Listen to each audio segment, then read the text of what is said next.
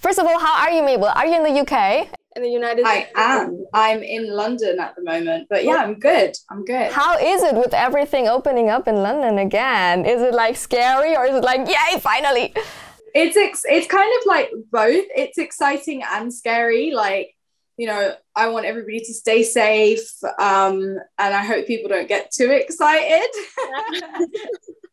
So let them know, your first single in 2021, co-written by the wonderful Ray and MNK, you said that it's like a new era for you.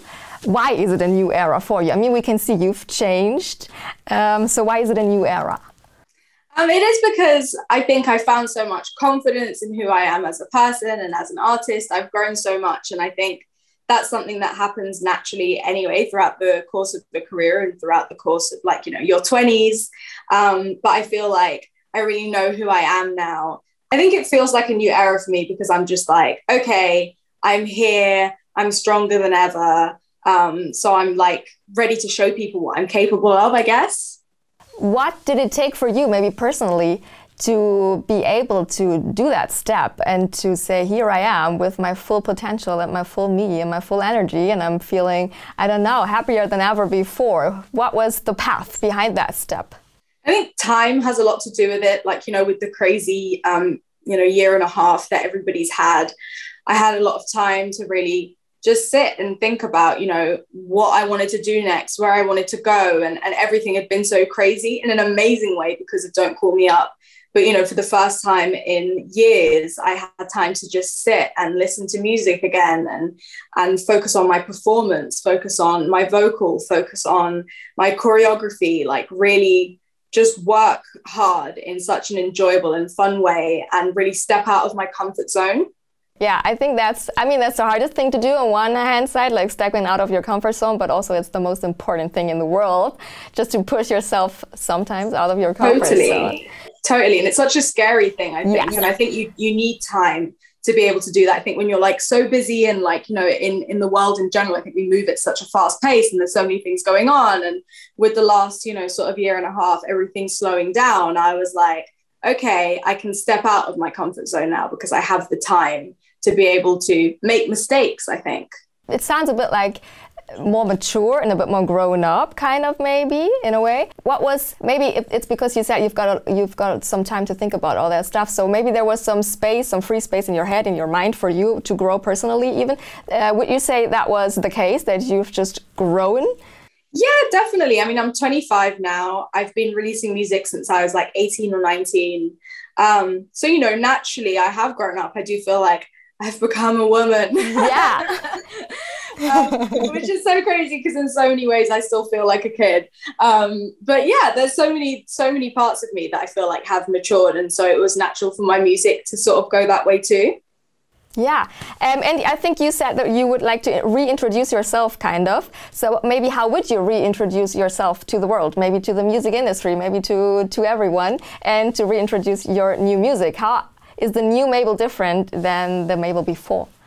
Just more confident. I'd say I'm like louder, I'm prouder, and like I'm not afraid, I'm fearless. I'm like just proud to be who I am. I'm proud of the music, even though maybe, it's really different from what I've done before. I'm like screaming it from the rooftops. Like, I'm not afraid. And I think I care less about what people think. I think as well, I'm like, if I'm happy and I'm making things that are happy, then, that's the most important thing. And there will be people out there that resonate with that.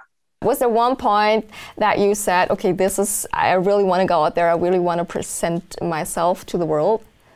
Yeah, definitely. So I put my debut album, High Expectations, out in 2019. And then, I toured that and we did a lot of, worldwide sort of promo and had so many incredible experiences. But I think that moment was just so important for me. I think when you're sort of doing things in fear, you're holding yourself back and you're like, I'm afraid to give 100% because if I give 100% and I make a mistake along the way, then it's going to make me look silly. So let me just give 50 and play it safe. Sure. And that wasn't fulfilling for me as a person or as an artist. Do you think that has something to do with what I love the movement of all this mental health, especially in the music industry. Everyone is speaking up about their mental health issues that everyone has. Do you think that had something to do with your personal growth too? Definitely. I think, you know, everybody has their issues, as you said, but I think with social media and stuff, in many ways, you know, you think, oh, I need to present this like perfect version of myself, which is exhausting. Like, nobody's perfect. Everybody has problems. Everybody has issues. Everybody gets anxious about something, one thing or another.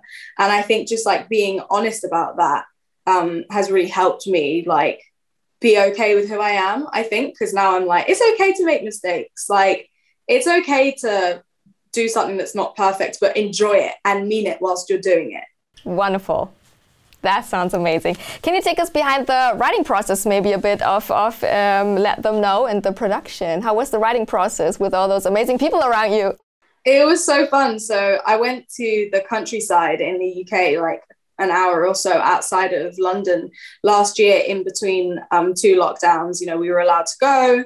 And so me and Ray and Monique, S.G. Lewis and loads of other incredible talented people all came, and we made music for a week. And I guess I could kind of feel that confidence that it was there and that something different had happened in me. So I was like, we need to embody that. We need to make a song that's playful, that's fun, that makes people feel strong, that makes people feel empowered. And also I felt like that had a sense of humor to it, because I think we can't take ourselves too seriously. And I was like referencing Madonna Vogue, which obviously like I would never in any way compare them because that's such an iconic song. But I just wanted to make something that made people feel the way that that song makes me feel. Like I put that on and I'm just like, I'll strut, I'm flicking my hair. I was like, that's what I want to make. Like, I want to make that kind of energy in a song. And it happened so like easily, so effortlessly. Like we were just in the room, vibing, laughing. I mean, we must have done the song in like an hour. And that's exactly what this record sounds like. It sounds really like just free, just effortless, as you put it. It's just really, really amazing. So is that where a lot of magic happened for your new album too? Yeah, definitely. A lot of music came about that week, and you know, we were literally just like living, breathing, eating music. It was just like every day, a million songs a day from all these different rooms, and like just amazing energy. And I do feel like something clicked then. So yeah, there's so much incredible music that I can't wait for people to hear. Wonderful.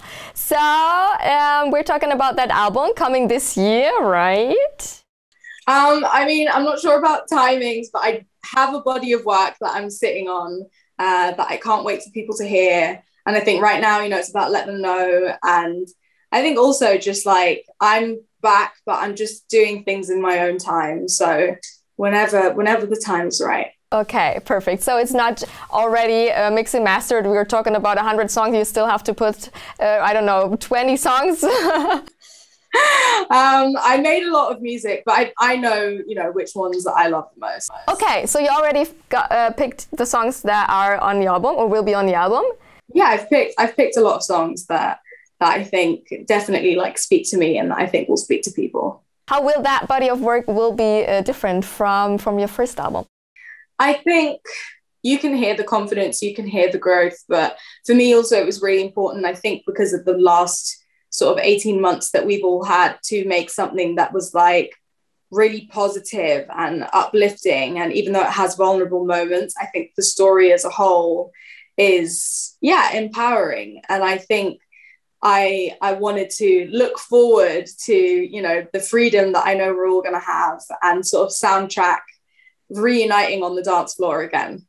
That's wonderful. Wonderful last words. Thank you so much for your music. Thank you for your new energy. I really love that. Keep that and take care. You too. Take care, babe. Love to speak to you.